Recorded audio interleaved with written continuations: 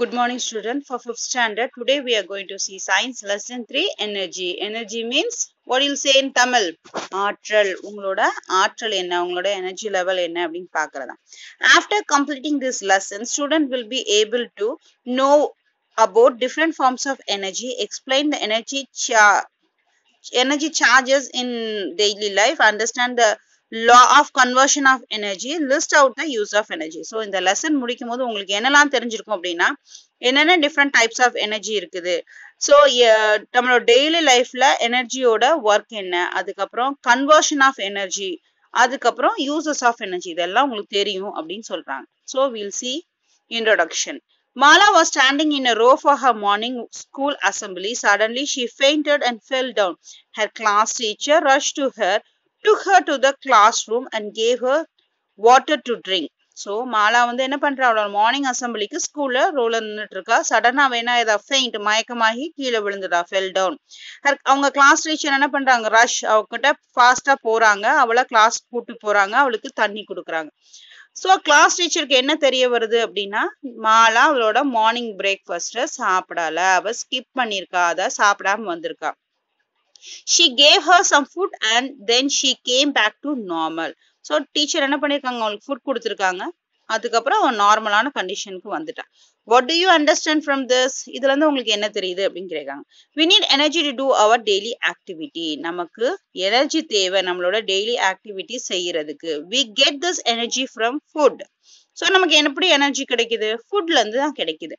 In science, energy is defined as capacity to do work. So நம்ம சயின்ஸ்ல பார்த்தோம் அப்படின்னா எனர்ஜிங்கிறத என்ன சொல்றாங்கன்னா உங்களோட திறன் சொல்றாங்க, உங்க வேலை செய்யறதுக்கான திறன் தான் எனர்ஜி அப்படின்னு சொல்றாங்க. கெப்பாசிட்டிங்கிறத திறன் சொல்றாங்க. Let us study about different forms of energy and their use in this lesson. So இந்த லெசன்ல நம்ம என்னென்ன டிஃப்ரெண்ட் டைப்ஸ் ஆஃப் எனர்ஜி இருக்கு, அதோட யூசஸ் என்னங்கிறத பார்க்க போறோம். So we'll see different forms of energy. We do many works in our daily life. Many of them are done physically. நம்ம நிறைய வேலை செய்யறோம் நம்மளோட டெய்லி லைஃப்ல. அது எல்லாமே எப்படி செய்யறோம், கொஞ்சம் விஷயங்கள் பிசிக்கலா நம்மளோட உடலை வளைத்து செய்யறோம், நம்மளோட உடல் மூலமா செய்யறோம். Some work are done with the help of instrument and devices. சில வேலைகளை நம்ம இன்ஸ்ட்ருமெண்ட் மூலமாவோ இல்ல டிவைசஸ் மூலமாவோ செய்யறோம். But they need energy to do work. So எனர்ஜியோ ஒரு இன்ஸ்ட்ருமெண்டோ டிவைஸோ வச்சு செஞ்சாலுமே அந்த ஒர்க் செய்யறதுக்கு நமக்கு என்ன தேவை, அந்த டிவைஸுக்கும் ஒரு எனர்ஜி தேவை அப்படிங்கிறாங்க. There are different forms of energy like mechanical energy, heat energy, light energy, wind energy and so on. Let us study about them one by one. So நிறைய type of energy இருக்கு. Mechanical energy, heat energy, light. So எல்லாத்தையும் பத்தி படிக்கலாம் அப்படின்னு சொல்றாங்க. So activity 1, find out what do you need for the following. So இதெல்லாம் செய்யறதுக்கு என்னென்ன எனர்ஜி தேவை அப்படின்னு கேட்காங்க. First to drive a bus. பஸ்ஸை டிரைவ் பண்றதுக்கு நமக்கு என்ன தேவை, மெக்கானிக்கல் எனர்ஜி, அதை இயக்கக்கூடிய நமக்கு எனர்ஜி வேணும். டு ட்ரை அ கிளாத், அவங்களே போட்டாங்க, ஒரு சன் போட்டிருக்காங்க, சன்ல நமக்கு என்ன கிடைக்கும், heat energy. So heat energy இருந்தாதான் துணிகள் காயும். டு குக் அதேதான், ஹீட் எனர்ஜி இருந்தாதான் நம்மளால குக் பண்ண முடியும். டு வாக் இன் லேப்டாப்ல வேலை பார்க்க நமக்கு என்ன தேவை, we need electricity, electrical energy தேவை. அது மாதிரி ஒவ்வொரு ஆக்டிவிட்டி செய்யறதுக்கு நமக்கு என்ன தேவை, electrical or different type of energy, heat energy or mechanical energy we need அப்படிங்கிறாங்க. So next first we'll see mechanical energy. Energy possessed by an object due to its position is called mechanical energy. ஒரு பொருளோட நிலையில இருந்து நமக்கு energy கிடைச்சிச்சு அப்படின்னா அத mechanical எனர்ஜின்னு சொல்றாங்க. So mechanical energy can be classified into two, kinetic energy and potential energy. So mechanical energy-ய ரெண்டு வகைப்படுத்துறாங்க, ரெண்டு டைப்ஸா பிரிக்கிறாங்க. ஒன்னு வந்து கைனடிக் எனர்ஜி, இன்னொன்னு வந்து பொட்டன்ஷியல் எனர்ஜி. ஸோ கைனடிக் எனர்ஜினா என்னது அப்படின்னு பாக்குறதுக்கு முன்னாடி இந்த பிக்சர் பாருங்க. ஒரு கார் ஃபாஸ்டா மூவ் ஆயிட்டு இருக்கு, ஒரு புல்லட் வந்து என்ன ஆகுது, ஒரு கன்ல இருந்து ஃபயர் ஆகி வெளியில வருது. ஸோ ரெண்டுமே மூவ்மெண்ட்ல தான் இருக்கு. அதுதான் ஒரு energy possessed by a moving object is known as kinetic energy. So ஒரு மூவ் ஆகிற பொருள்ல இருந்து நமக்கு எனர்ஜி கிடைச்சிச்சுன்னா அததான் கைனடிக் எனர்ஜின்னு சொல்றோம். அதை என்ன சொல்றோம், it is also known as energy of motion. அதை இன்னொரு பேர் என்னதுன்னா எனர்ஜி ஆஃப் மோஷன்னா மூவ்மெண்ட்னு அர்த்தம். ஸோ ஒரு மூவ்மெண்ட் அப்படிங்கிறது எனர்ஜி ஆஃப் மூவ்மெண்ட்னு சொல்றாங்க. எக்ஸாம்பிள் மூவிங் கார், ஒரு கார் ஃபாஸ்டா மூவ் ஆகுது, ஸோ மூவ்மெண்ட்ல இருக்குது. Cricket ball bowled by a player, ஒரு பாலை தூக்கி வீசுறாரு, பால் வந்து பவுல் ஆகி வந்துட்டு இருக்குது. சோ அந்த பால் வந்து மூவ்மெண்ட்ல தான் இருக்குது. Bullet come out from a கன். கன்ல இருந்து ஒரு புல்லட் வந்து வெளியில வருது. ஃபாஸ்டா என்ன அது மூவ் ஆகி வருது. இது எல்லாமே கைனடிக் எனர்ஜி தான் ப்ரொசஸ் பண்ணும், உருவாக்கும் அப்படிங்கிறாங்க. அடுத்தது potential energy. Potential எனர்ஜினா energy possessed by an object which is at rest is known as potential energy. ஒரு எனர்ஜியே நமக்கு கிடைக்குது, ஆனா அந்த பொருள் ரெஸ்ட்ல தான் இருக்குது, மூவ்மெண்ட்ல இல்ல அப்படின்னா அது என்ன சொல்றாங்க, பொட்டன்ஷியல் எனர்ஜின்னு சொல்றாங்க. So it is also called as the stored energy of a position. அந்த எனர்ஜி அந்த பொசிஷன்ல அந்த எனர்ஜி எல்லாம் என்ன பண்ணிட்டு இருக்கு, ஸ்டோர் பண்ணி வைக்கிறோம், அதாவது தேக்கி வச்சிருக்கோம். அந்த பொசிஷன்ல அந்த எனர்ஜி எல்லாம் இருக்குது, தேங்கி நிக்குது அப்படிங்கிறாங்க. அதை விட்டுட்டோம்னா அந்த எனர்ஜி என்ன ஆயிரும், ஃபாஸ்டா மூவ் ஆகும். For example, object lift above, ஒரு பொருளை தூக்கி வச்சிருக்கோம், அப்போ அதுக்கு எனர்ஜி, தூக்குறோம்னா அந்த அந்த ஆப்ஜெக்ட் ரெஸ்ட்ல தான் இருக்கு, இருந்தாலும் அதுக்கு எனர்ஜி இருக்குது. ஸ்டோன் இந்த ஸ்ட்ரெச்டு ரப்பர் பேண்ட். ஸோ அந்த பையன் பாருங்க, ஒரு ஒரு ஒரு ஸ்டோனை வந்து என்ன பண்ணிருக்கான், ரப்பர் பேண்ட்ல ஸ்ட்ரெச் பண்ணி ஒரு பொசிஷன்ல வச்சிருக்கான், அது ரெஸ்ட்ல தான் இருக்கு, இன்னும் மூவ்மெண்ட் ஆகல, அதுல எனர்ஜி இருக்கதான் செய்யுது. சோ அது potential energy. Water in dam, டேம்ல தண்ணியே தேக்கி வச்சிருக்காங்க, அந்த வாட்டர்ல ப்ரெஷர் இல்லையா, திறந்து விட்டா ஃபாஸ்டா தான் மூவ் ஆகும், ஆனா அது என்ன இருக்கு, அதோட எனர்ஜி எல்லாம் அந்த இடத்துல ஸ்டோர் ஆகி வச்சிருக்கு. சோ ரெஸ்ட்ல இருக்கிற எல்லா ஆப்ஜெக்ட்டுமே பொட்டன்ஷியல் எனர்ஜியும், மூவ்மெண்ட்ல இருக்கிற எல்லா ஆப்ஜெக்டும் கைனடிக் எனர்ஜியும் ஜென்ரேட் பண்ணுது அப்படிங்கறதா இதோட ஒரு ஷார்ட் எக்ஸ்பிளனேஷன். நெக்ஸ்ட் வந்து uses of mechanical energy. Mechanical எனர்ஜினால நமக்கு என்ன யூஸ் அப்படின்னு பார்ப்போம். Mechanical energy can be use to two many work. நமக்கு நிறைய ஒர்க் பண்றதுக்கு இந்த மெக்கானிக்கல் எனர்ஜி தேவை. Some of them R given below. என்னெல்லாம் பார்க்கலாம், சில இது கொடுத்துருக்காங்க. இன் hydro electric plant kinetic energy of water is converted into electrical energy. So hydro அப்படிங்கிறது வாட்டர். ஸோ ஹைட்ரோ எலக்ட்ரிக்கல் பிளான்ட்ல எல்லாம் என்ன பண்றாங்க அப்படின்னா, கைனடிக் எனர்ஜி, அதாவது தண்ணி, மூவ்மெண்ட் ஆஃப் வாட்டர், தண்ணி வந்து மூவ் ஆயிட்டே இருக்கும் போது அந்த மூவ்மெண்ட் ஆஃப் வாட்டர்ல இருந்து நமக்கு என்ன பண்றாங்கன்னா எலக்ட்ரிசிட்டியை ஜென்ரேட் பண்றாங்க. அத சோ அப்போ என்ன ஆகுது, கைனடிக் எனர்ஜி வந்து இங்க எலக்ட்ரிக்கல் எனர்ஜியா கன்வெர்ட் ஆகுது. windmill convert kinetic energy of wind into electrical energy. so windmill, காற்றாலை என்ன பண்ணுது, கைனடிக் எனர்ஜி, அது மூவ்மெண்ட் ஆயிட்டே தான் இருக்கும், அதோட விங்ஸ்ல என்ன ஆகும், மூவ்மெண்ட்ல தான் இருக்குது.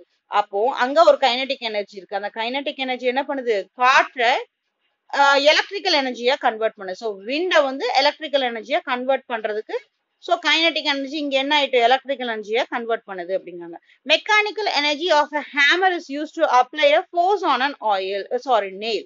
ஸோ ஒரு ஆணி இருக்கு, அந்த ஆணிய சும்மா செவுத்துல வச்சா உள்ளுக்கு போகுமா, ஆஹா, நம்ம மெக்கானிக்கல், நம்ம கைகளால என்ன பண்றோம், அதை சுத்தியில் வச்சு அடிக்கிறோம், அப்போ நம்ம மூவ்மெண்ட் பண்ணும்போது என்ன ஆகுது, அது உள்ளுக்கு ஆணி உள்ளுக்கு அழுத்தமா உள்ளுக்கு போகுது. சோ நம்ம கைகளால இயக்குறோம் அத. Mechanical energy can be bring a moving object to rest and making a body at rest to move.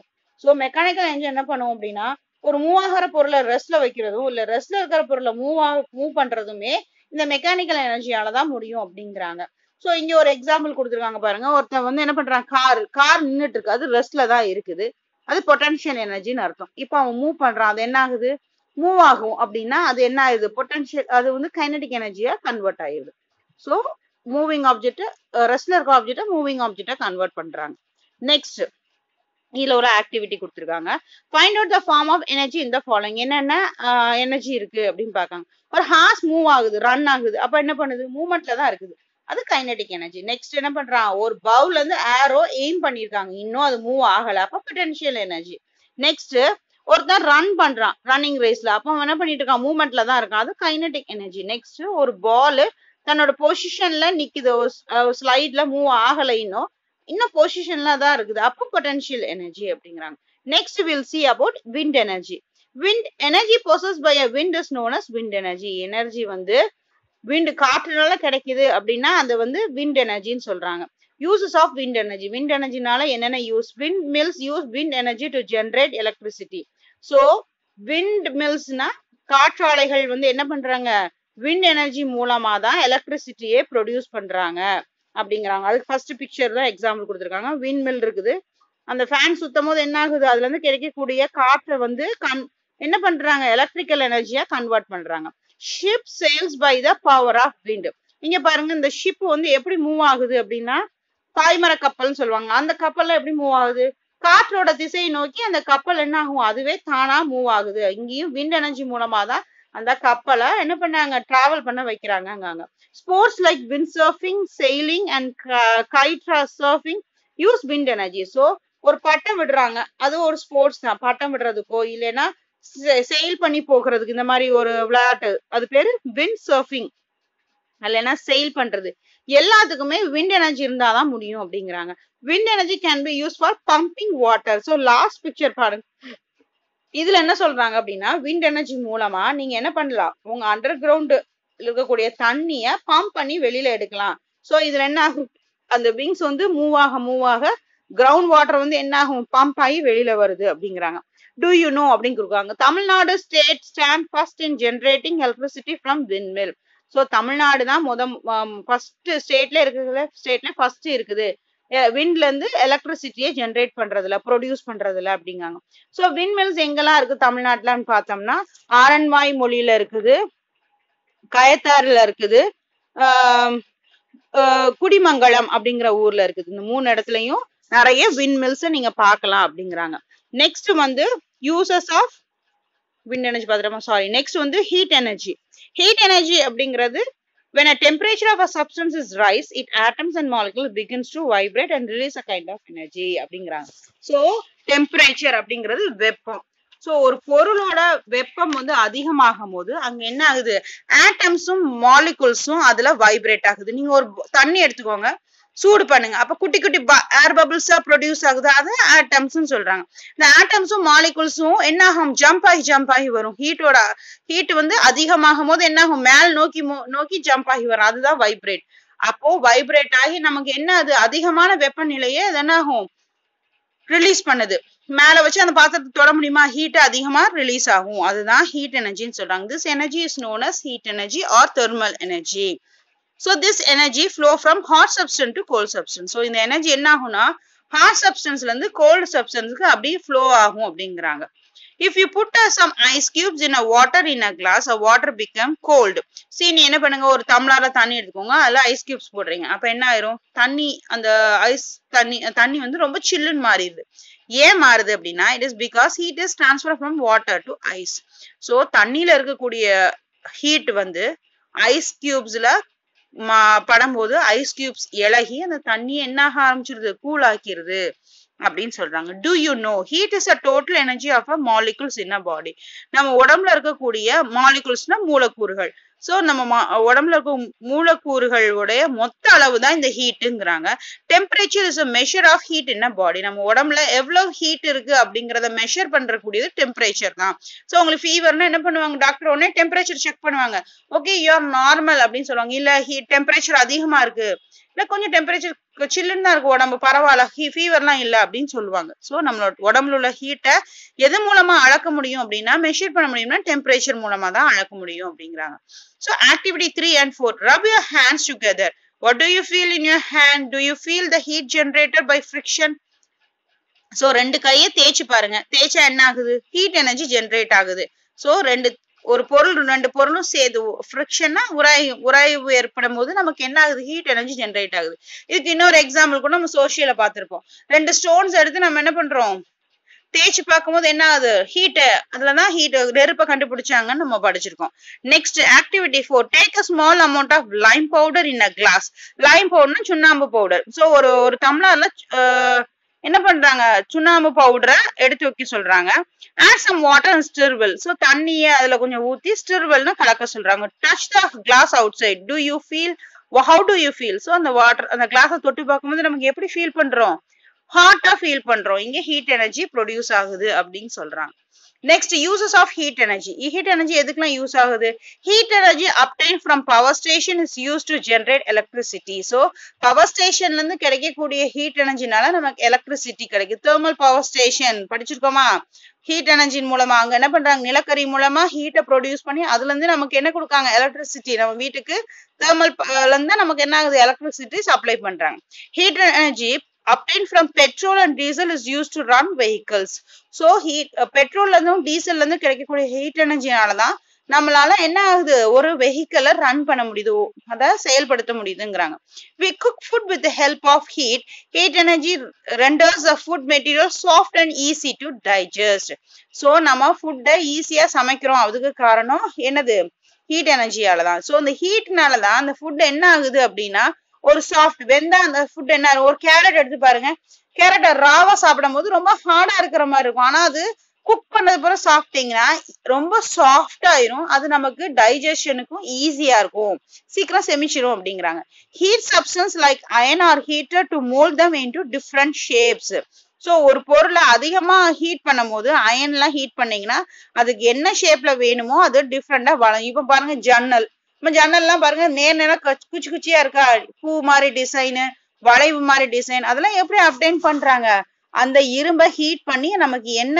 அதிகமா ஹீட் பண்ணும்போது என்ன ஷேப்லனாலும் அதை நம்ம வளைச்சு கொண்டாடலாம் அப்படிங்கிறாங்க எக்ஸாம்பிள் லாஸ்ட் படம் பாருங்க ஒரு அயனை தான் ஹீட் பண்ணிருக்காங்க அது ஆரஞ்சு கலர்ல தெரியுதா அதுக்கப்புறம் அது மோல்ட் பண்ணி ரவுண்ட் ஷேப்ல கொண்டாடுறாங்க heat is use to try clothes and other wet substance so heat மூலமா நம்ம கிளாத்தை ஈஸியா என்ன பண்ண வைக்கலாம் காய வைக்கலாம் ஸோ சன்ல காய வைக்கும் போது ஹீட்னாலதான் துணி சீக்கிரமா காஞ்சிருது அயன் பாக்ஸ் மூலமா என்ன பண்ணலாம் சீக்கிரமா நம்ம என்ன பண்றோம் நல்ல துணியை மடிச்சு வைக்கிறதுக்கும் யூஸ் ஆகுது அந்த மாதிரி எந்த ஒரு ஈரமான பொருள்னாலும் ஹீட் பட்டுச்சுன்னா அது என்ன ஆயிரும் காஞ்சு போயிரும் அப்படிங்கிறாங்க so will see light energy and other energy in the next classes. Thank you students.